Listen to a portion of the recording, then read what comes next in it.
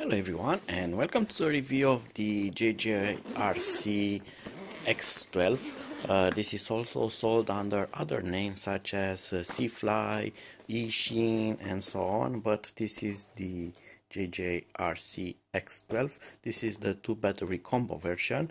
The quadcopter comes looking like that, and it features a 3-axis gimbal.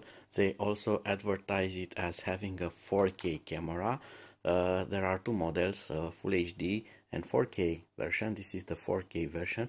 Hopefully the camera will be at least good for Full HD. I don't plan on getting 4K good quality at this price, but the quadcopter itself is really nice. It's very small, very compact, and folds really well. It has even folding feet, just like that, folding propellers, so everything is folding. It has 2 sonars. It has a video camera here pointed downward. This is for optical flight without GPS. Here we should add our own micro SD memory card. So let's see what else is in the box. It comes with a proprietary charger, which is not really nice because you get only one disc with 2 batteries, so you need to charge one at a time. It has a micro USB port. The batteries look like that. There's no LEDs, no smart thing on them, so you charge and use them, and that's it. Hopefully they will provide good flight time, as they are lithium high voltage, and it's a 3-cell battery, 2400 milliamps hour, so plenty of capacity and high voltage. So I'm guessing that 20 minutes should be easy to achieve. We'll see about that. It has this clamp for your mobile phone. This will fix to the transmitter. You get this strap with metal parts here to fix to the bag, and it looks like good quality. A set of spare propellers and hex keys in there. No spare screws, so be sure not to lose the original ones. And the controller itself, looking really basic. You get this on a lot of JJRC models, but it has a good feeling. It performs okay, and it doesn't have a lot of buttons to mix with and disorient yourself. It has automatic takeoff landing. You can disable GPS. You have photo, video, return to home, and this is for using the pointing the gimbal up and down. And it has 2 folding antennas, just like that, and rechargeable built-in battery, which is nice because it spares you the trouble with AA batteries and stuff like that. So let's see if this works or not out of the box. So I'm going to add my memory card right now. Alright, so that is installed, and I'm going to insert the battery, which has 2 security clips on the side. Looks to be very well fixed. I don't think it has any kind of chance of falling from the quadcopter like on some DJI models. Alright, and I'm going to power this on. I'm going to remove this. Okay, and let's see, a simple tap or double tap or long tap. Alright, so it's a singing drone.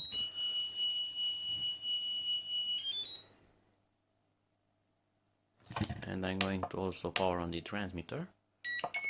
Alright, and we should have a new wireless network here. Let's see.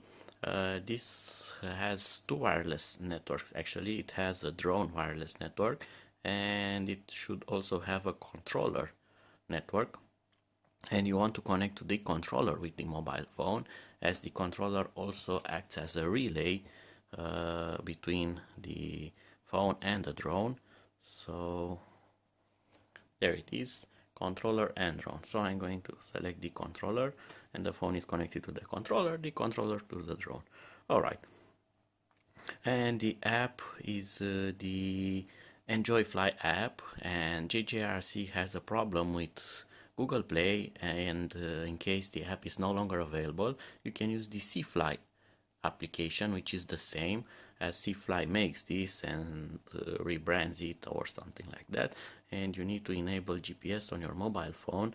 This is for other features such as return to home, accurate return to home, follow me, and stuff like that. And if I press on start flying, the drone is under remote control, which you want to see, and I have image and the gimbal is working. As you can see, it holds the ground level even though I shake it a lot. So that's what I wanted to see. Image looks okay, looks fluid, doesn't shutter, it's not pixelated.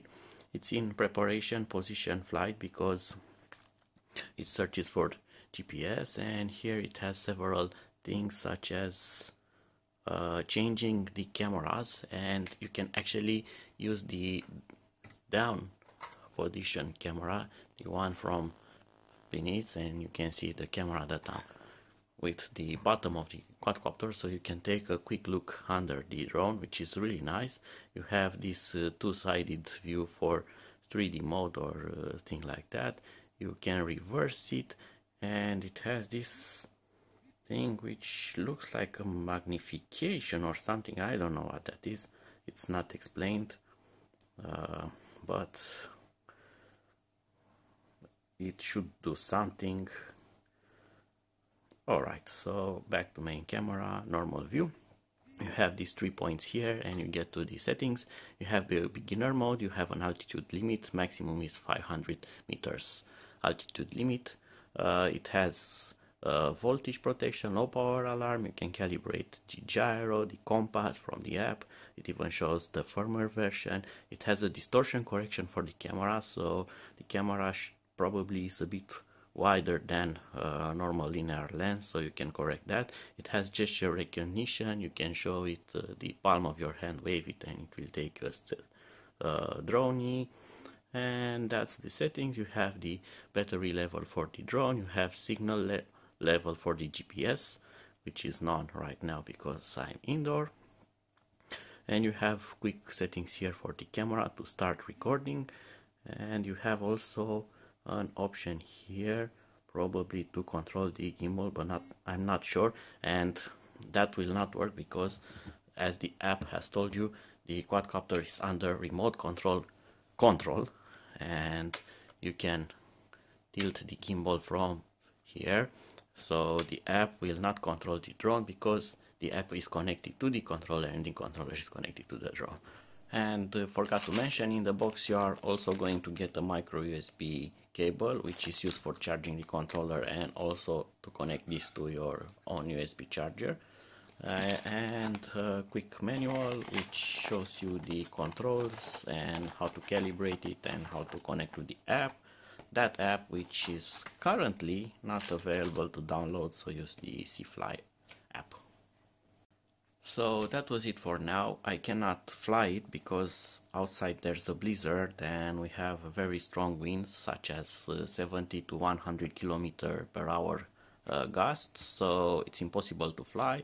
As soon as the weather gets better, I'm going to go and do the outdoor flight test. So this will resume as a part 1 of the review, with part 2 coming as soon as possible, so you can subscribe to my channel and follow my next uploads. And until then, see you and bye bye.